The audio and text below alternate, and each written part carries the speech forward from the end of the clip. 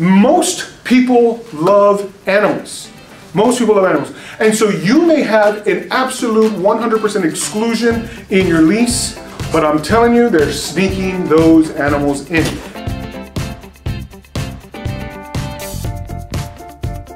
You probably already know this. Even when there's an absolute prohibition, they're going to do certain things. Smoking is that way too.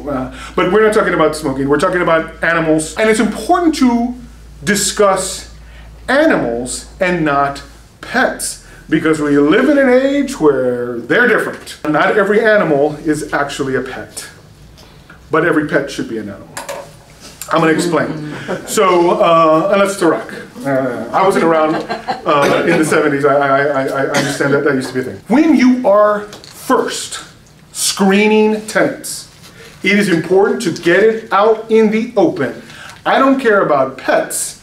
I'm interested in animals. In fact, what I tell landlords all the time, when you're screening people, I want to know all of the adults, all of the children, and all of the animals who will be in this property, right? Because what happens if they say, it's just me, and then you show up and there's a zoo and 5 zookeepers, right?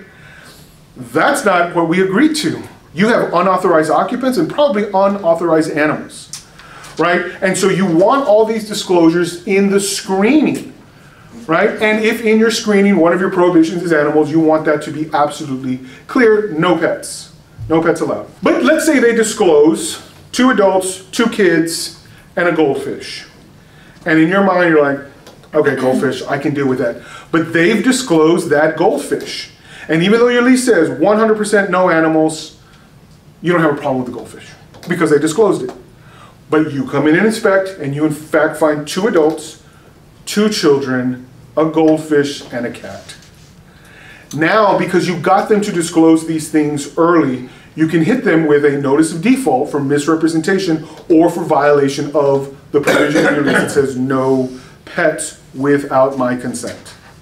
And so that's important. You always want to make sure you're issuing a written notice and catching them on this. But by asking about animals, you're less likely to be later told, oh, this is my emotional support cat, right? Or my emotional support armadillo, right? Some of these get very exotic. My emotional support peacock, right? I once heard about someone trying to get on a plane with an emotional support wolverine. That's how crazy it gets. And you think, that's a dangerous creature. Well, not to me. He keeps me calm. Maybe, but he makes everybody else very, very nervous. And now you're thinking, well, if the federal government allows this, in fact, if the federal government protects this behavior, what do I do?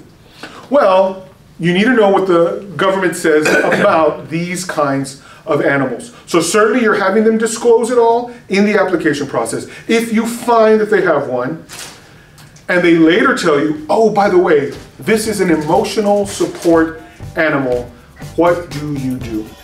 Landlords, as always, we welcome you to follow us on our Instagram page. If you're not a member yet, join us on Facebook. And if you enjoy what you see here, give us a thumbs up. Click that like button. We enjoy that very much. And if you haven't subscribed yet, please consider subscribing. First, it's important to understand the distinction between an emotional support animal and a service animal. In the state of Texas, only a dog can be a service animal. Now, the federal government allows small horses. And I guess if somebody fought you on it, they could have a seeing eye little horse. But here's the thing. If somebody's blind, this is an open and obvious thing. And if they needed to get around, they needed to live, you can't prohibit them from having it. And chances are pretty high that in the application process, you're going to know these things.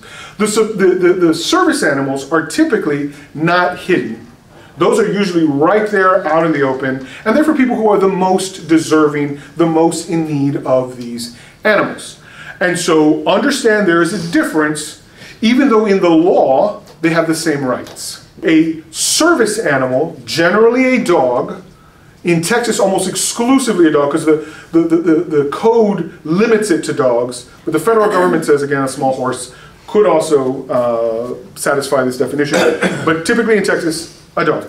Certain service animals covers certain disabilities that are not obvious.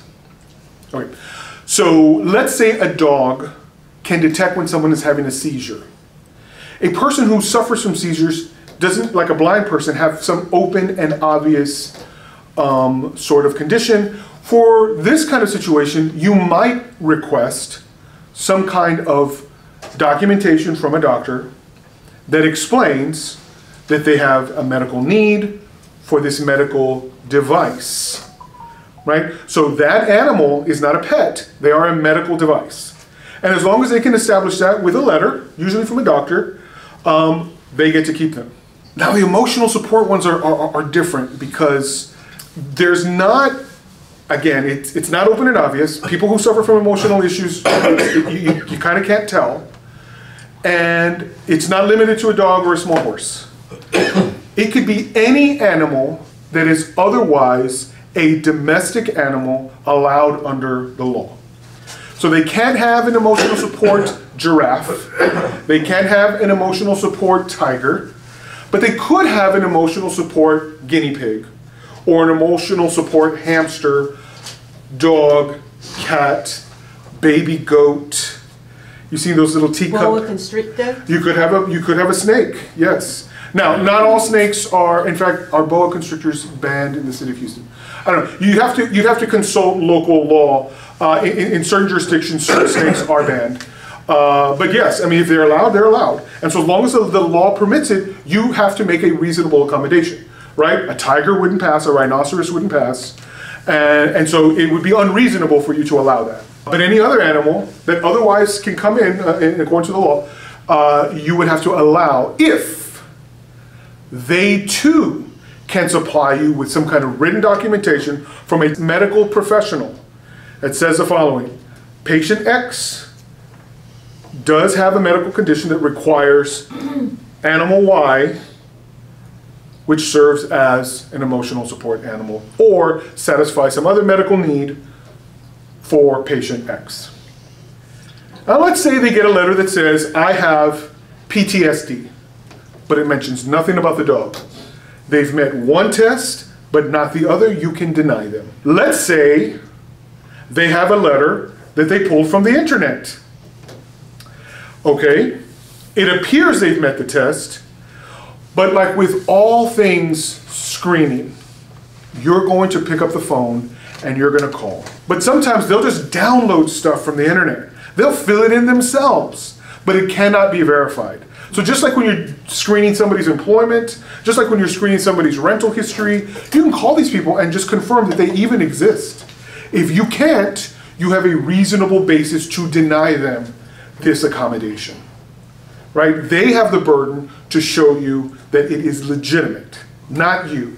You don't just believe them on their face. In fact, the law now, and this is Texas Human Resources Code section 121.006, makes it a crime to pretend that you have a medical device animal. It is now an actual crime to fake having a medical resource animal. And so you might start mentioning that when you're screening. Then, by the way, Texas Human Resource Code section 121.006 makes it a crime. Is this a legitimate ESA? Is this an emotional support animal? Is this a service animal? Because if it's not, that's a violation of criminal law and would not be permitted. I prohibit animals, and so an animal in violation of this law is also a crime. And when all this is in your original screening, it's less likely to occur. If you hold tenants to this test, and I don't know how many times I get landlords who say, I've been hit with an emotional support animal, what am I supposed to do? You ask two questions. Do you have any documentation to support your condition? And do you have any documentation to support the fact that this animal satisfies that condition? That's it. They may have one, but not the other. They don't pass the test. If they have both, they pass the test, and you are not allowed to prohibit them.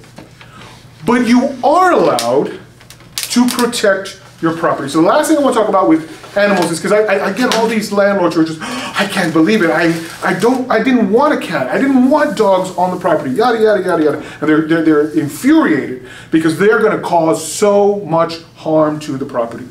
Remember what we talked about earlier in the talk. It is incumbent on you, property manager, homeowner, investor, to be on the property at least twice.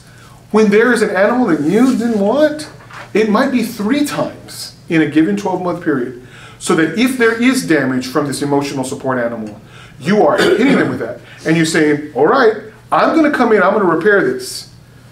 And now I'm giving you a notice. You're in violation of the lease for damaging the property. Get your animal in order. And then you come back, and wouldn't you know it, they did the exact same thing again. And now you charge them for the first repair. I'm charging you again. I'm doing the same repair. I'm going to do it again, and I'm going to issue another bill, and you will be charged. And here is your second violation. And you come in again, and it happens again. 3 strikes and you're out. I'm sorry. I'm giving you a notice to vacate. This is the 3rd time I'm coming in. You will pay for this repair, but now you have to leave because you have been unable to protect the property from your animal. It doesn't matter that they're an emotional support animal. It really doesn't. That doesn't give them the right to destroy your property. So you don't have to sit silently and just take it because they are protected by the law. They're not protected in terms of the damage that animal can cause. So if they can't prove it, they violated Texas criminal law. If their animal damages the property, you can issue notice, make repairs, and then issue bills. And if they can't control their animal, ultimately you can remove them from the property because you have the right to protect your property.